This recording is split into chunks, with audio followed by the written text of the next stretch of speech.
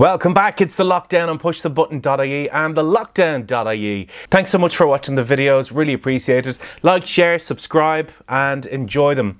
We've got a good one today. I've known this DJ and producer for quite a long time. You'll know his music, but do you know much about him? Let's get deep with John Gibbons.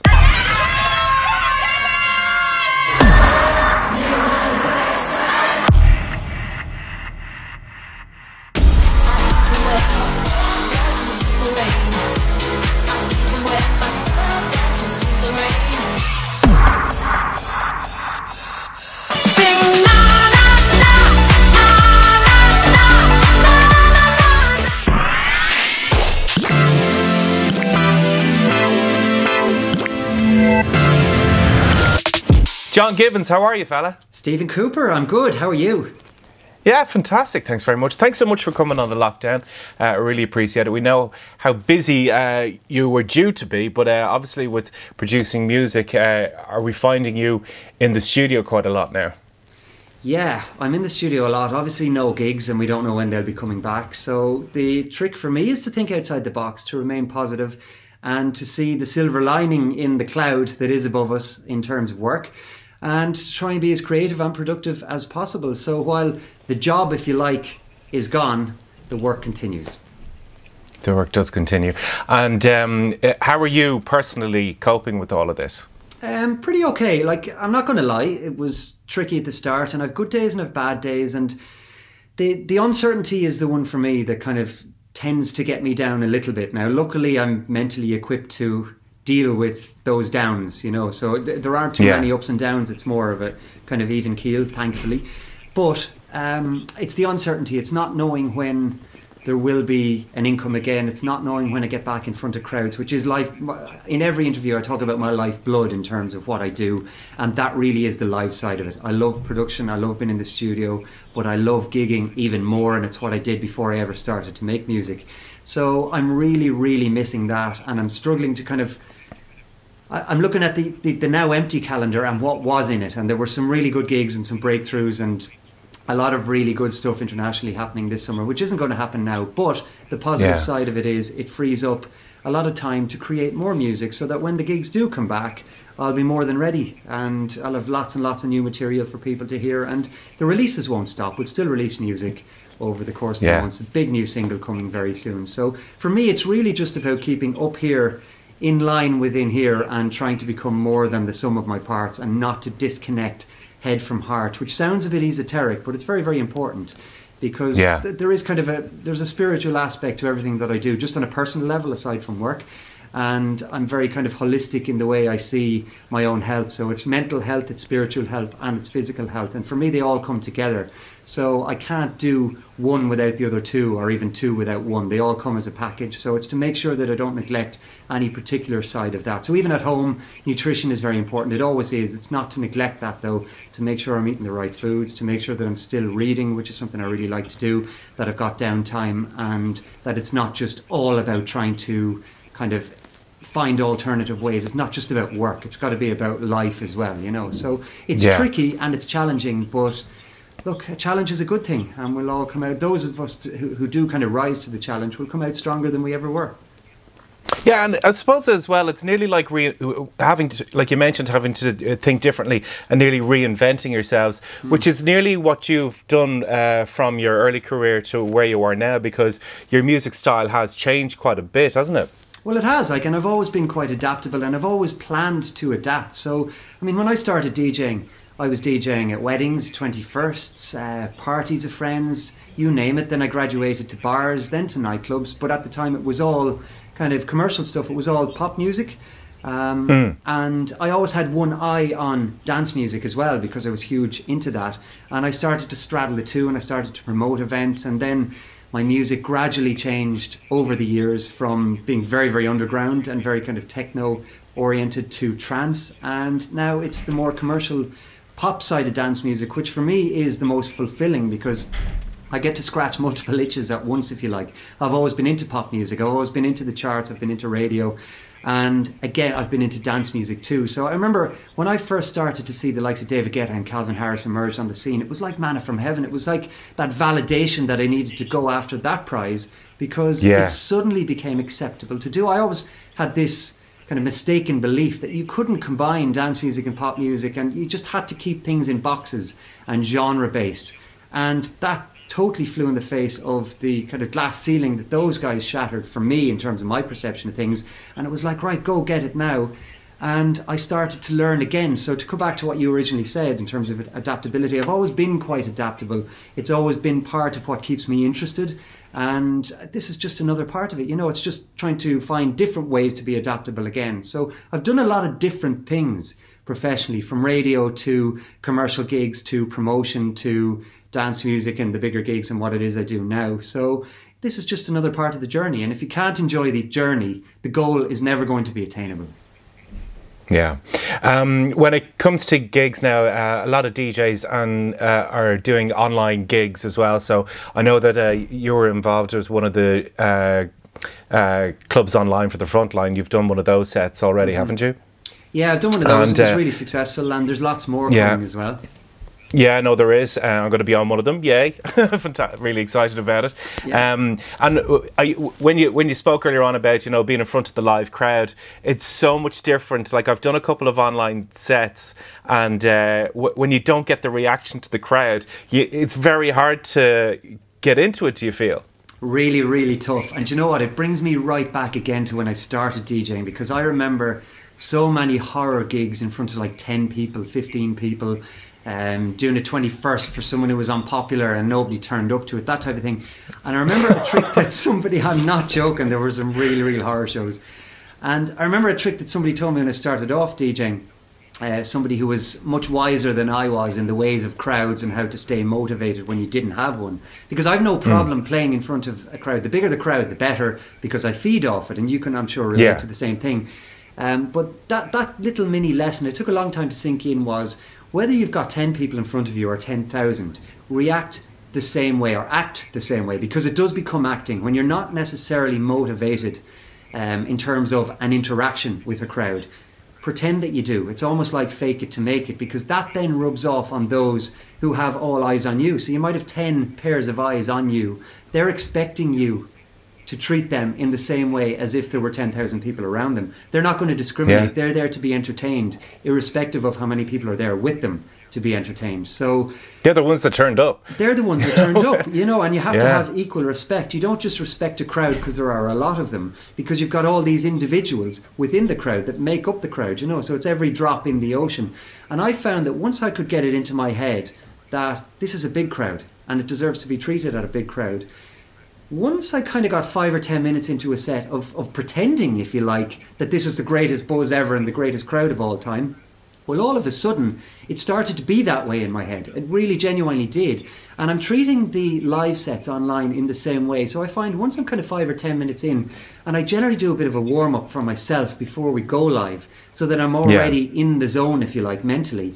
And it just becomes a different animal for me, and I do find myself self-motivating then in the way a crowd would motivate me, and it becomes fun. And I'm not going to lie, it's not an easy thing to do, hence the warm-ups. I really have to kind of shift my state of mind and my mentality, but it is completely doable. And luckily I have that experience from years ago when I was starting out of practicing that, so it's almost like slipping back into that mindset, and it's really, really helped me to enjoy the live sets, because if I'm not enjoying what I'm doing, there's no point doing it at all. That's one of the mantras that I always preach for some of the younger guys who are up and coming and ask me for some advice. It's always enjoy what it is you're doing, whether it's playing ABBA to a crowd of 10 people at a 21st or a party, or whether it's playing the latest banger from Alan Fitzpatrick in front of a festival for 20,000. Enjoy what you're doing. Always do that. Otherwise, you're better off finding something else to do. That's really good advice. What about anybody who is looking to get into DJing and in particular production? What advice would you give them? I'd say, well, again, love what it is you're doing. So find something that really motivates you when you don't have a crowd. So let's say you're starting off and you don't have the first clue about what to do. Well, I would say musically, it comes down to the music always. So the music has to be the foundation of the bedrock of what you do. So find the music that you love. Doesn't matter what it is. It doesn't matter if it's the most commercial, popular style music. It doesn't matter if it's the most obscure, niche thing. Don't think about markets. Think about what makes you happy and what motivates you. Because when you're learning, it can be quite difficult. For some people, it's easier than others.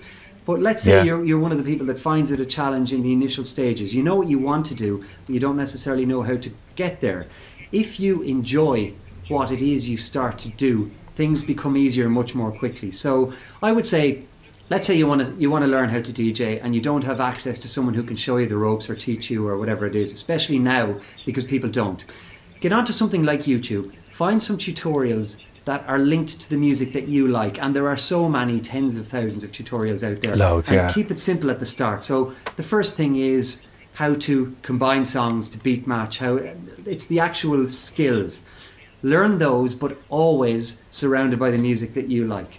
And then you can look at the more kind of elaborate things. I find one of the mistakes that a lot of guys start off with setting out now in this multimedia reality that we're in is they'll get a logo first, and they get a press release first, and they'll get their mate to be their manager before they've acquired any of the skills. Acquire the skills first, and don't try and run before you can walk, because it can then, if you've got the package, it can become very demoralizing and demotivating if people aren't responding then to the product. And I don't mean that in a commercial sense, but the product is the music that you put out there, the DJ sets that you start to put online. Don't worry about fancy backgrounds. Don't worry about the coolest looking studio in the world at the beginning. None of that matters when you're learning the ropes, and ultimately people will respond to the music. The rest are just bells and whistles and frills without the actual product, or I mean, to get esoteric again about it, without the heart foundation, the head is of no use to you. So get the basics right first. It doesn't matter whether it takes you 5 years, 10 years, 5 minutes, 10 minutes. Production, for me, wasn't a natural thing. Gigging was always a really natural thing for me. For some reason, it just clicked from the get-go. But when it came to production, I had to really, and I still have to work really, really hard at it. I exposed myself to as many people who were better than me as possible. I still do. Collaborative work is really, really important in that regard. And don't be afraid of hard work. I'm really glad that I decided not to use ghost producers, i.e. people who would make the music for me in the beginning, and that I always learned, because even though it took me much, much longer than it did some of my contemporaries and some of my friends who started out around the same time as me, in terms of production, it meant that I was adaptable. I was able to find a groove for myself that could change gradually over time, and I was able to do it for myself. So while I saw a lot of other guys kind of fall by the wayside when the people that they were relying on to make the music for them no longer wanted to do that, I was able to adapt. So while a lot of people's kind of career graph or trajectory went like that, mine was slower, but it continued on past that, you know, and that's not to big myself up. That's just because I wasn't afraid of the graft and the hard work. So for every facet of what we do that we really enjoy and flows very quickly, there'll also be much, much harder things that we need to do, and sometimes need to find alternative ways to get that motivation. So don't be afraid of them, embrace them as well. What's your opinion of ghost producers? Do you feel like, if, just say Bob down the road decided he wants to become an international superstar DJ and play all the big festivals, and he gets a ghost producer, the song is a huge success, and then he appears up on stage and he's banging them out, getting paid loads. What's your opinion on ghost producers and people, well, more the people actually using them and riding the coattails on it? Well, I don't have a problem with it. It's each to their own. Everybody's free to do whatever it is they want. It wasn't the road I went down for reasons I've already explained, but I don't have a particular, I mean, I don't dog ghost producers or people who choose to use them. I don't have a problem with people doing it. I just think that people who decide to do that need to be aware that it's a very good idea to have a plan B. So, I mean, let's see if I can come up with some sort of analogy. Let's say somebody, while they're in school, has a job on the side. They're working for their dad as whatever it might be. Let's just pluck something out of the air, a builder. And they realise that, okay, I'm making some good money at the weekends here. My plan was to go to college and do something else that I was really, really passionate about. Let's make up something again. Let's call it a doctor, for example. Always wanted to be a doctor. I'm making good money, though, at the weekends with my dad. And then I reach 18, I finish school, and I get my leaving cert, and I get offered a course in wherever to become a doctor. Now, I also have this other option available to me, and that's to use the skills that I've acquired to make money straight away. So I decided, right, I'm going to take a year off, earn some money, build up a bit of money to become a doctor and to go to college and pay for myself or whatever. There is a temptation there to neglect the passion in favour of the money. That being, say, Right. the job with Dad. And I think it's very important not to take the eye off the prize, because it's very easy then to slip into a routine whereby, because of a bit of money coming in now, I need to pay the bills because I've got used to a particular lifestyle, and abandoning the dream. I think it's very, very important to stay motivated by the dream, whilst maybe dipping into the other. So maybe stay doing the work at the weekends while you're doing college during the week. So what I'm saying in terms of ghost production is, maybe you can use a ghost producer to give you that leg up, to give you the head start, but don't neglect the side of it, that being the hard work, the actual learning of the ropes, because some ghost producers are very willing to sit down with whoever it is they're working for and actually teach at the same time. So I think for somebody who, my advice would be for somebody who is determined to kind of take a fast track to getting in front of the crowds that they want to be, and they don't necessarily want to go down the route that I did of the longer term gigs, well then maybe a ghost producer is the way to go. But I would say always, always, always learn the ropes while you're doing it. Don't just neglect it. Otherwise, it's always going to be a short-term career for you. I mean, there's a very big difference between being successful short-term and having a long career. I mean, would somebody like to make a load of money for 2 years, or would they like to make presumably a little less money, but to gradually build up and have a career that lasts 20, 30, 40, whatever years? Because, I mean, you're not going to DJ forever, but you can branch out into other things and have a plan B and a plan C. So it's keep your eye on the prize, keep the eye on what it is you want to do, not just in the now. The now is extremely important. It's the most important thing. I mean, we've past, present and future. For me, present is always the best place to be, but keep an eye on the future at the same time. Know where it is ultimately you want to go, and do set long-term goals, because while it can be very tempting to neglect those in favour of the buzz that the present or the now can sometimes give us, ultimately those 10 years are going to catch up very, very quickly, and we need to know that we've been working towards that. So when we reach there, we're in a place that we want to be, and not looking back on what was and getting depressed about the past. You've some head on you, do you know that? No, I don't know. Maybe I just talk too much, Steve. I don't know. No, it's pretty good, sound, level-headed advice, which is what we like. Right, listen, before we wrap this up, we have a couple of questions for you, all right? We're looking for 3 tips on surviving the lockdown, maybe hacks or anything like that, stuff that you've found to do and that are kind of useful to cope through all of this. Okay, good question. I don't feel on the spot at all here. Okay, 3 things that I have done that have really helped me and put my head in a place that it normally wouldn't be is, number 1, to cook every single day, and to try and cook in a more meaningful way. Now you're thinking, what cook? What are you talking about? Do you know what I'll do? I'll do this in reverse. I'll give you the 3 things that I've done at the end, but I'll tell you why I'm doing them, number 1. That might make a bit more sense, because as I've kind of hinted at, in adversity there's opportunity. So rather than seeking distractions, I've decided to do something positive that improves me in some tiny way every day without fail. That's the key to it, the consistency. So what have I been doing that I normally haven't been doing? I focused on home in that regard. So rather than work in studio or whatever, I focused on, number 1, cooking. So that's to cook every single day, and not just cook whatever's in the press, to actually pick a recipe, no matter how difficult or easy it is, and trust me, they've been easy so far, but to try and progress. So I picked a recipe every single day and decided in the morning I'm going to do that. If I don't have the ingredients, I go out and I do my state mandated shop and I buy the ingredients that I need. And I found it's been not just educational, I've also found, despite 1 or 2 disasters, that I've been eating better as a result and enjoying my own cooking far more. But I found that it's been somewhat therapeutic as well, because it gets my head out of my thoughts and I have to really concentrate on something that's outside my comfort zone. The second big one is cleaning at home. It's tidying, it's cleaning, it's mopping the floor. You know, I would neglect mopping the floor, or heaven forbid, here's a confession, get a cleaner once a week to do those type of things. I'm pretty good at keeping my environment tidy. I'm not so motivated when it comes to cleaning and doing the nitty-gritty. So in the absence of that, I've taken on that as another challenge.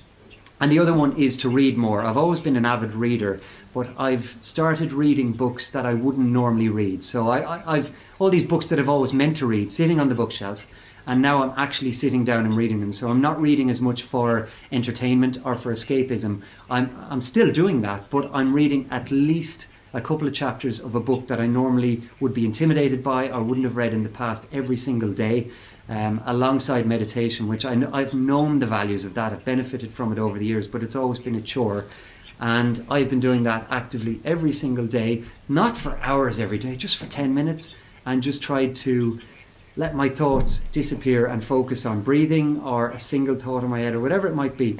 So that's 3 rather than 4, and they're very personal to me. So it's cooking, cleaning, reading, and meditating. But I've found the challenge and the discipline of doing that every single day has really, really helped my headspace, number one.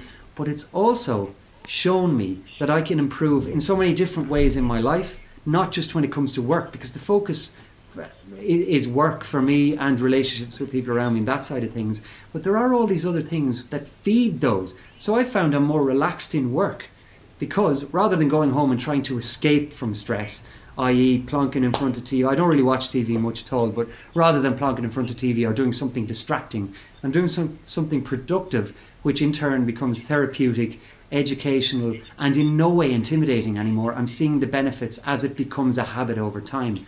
So that's the long-winded response to what possibly should have been a short-winded question and answer, but I found it really, really transformative for me.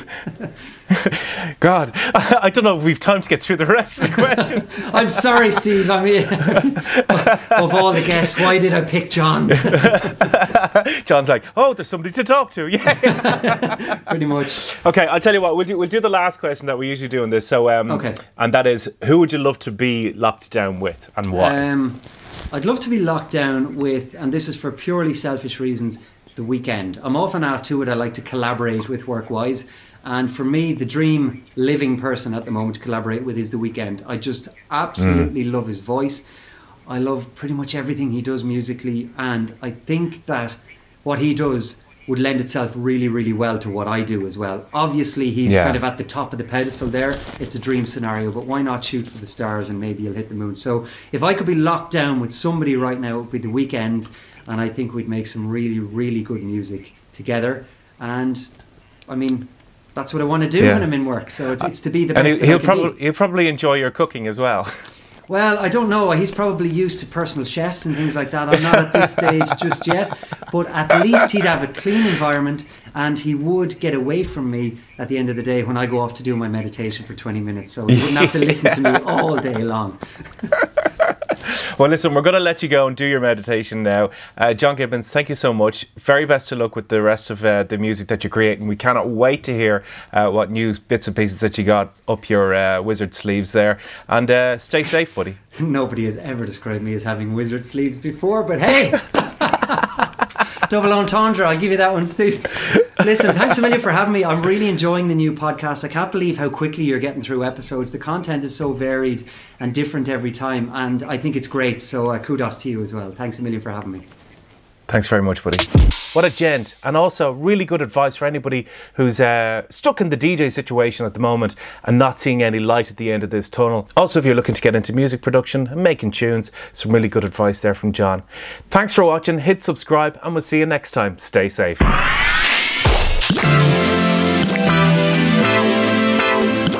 Yeah.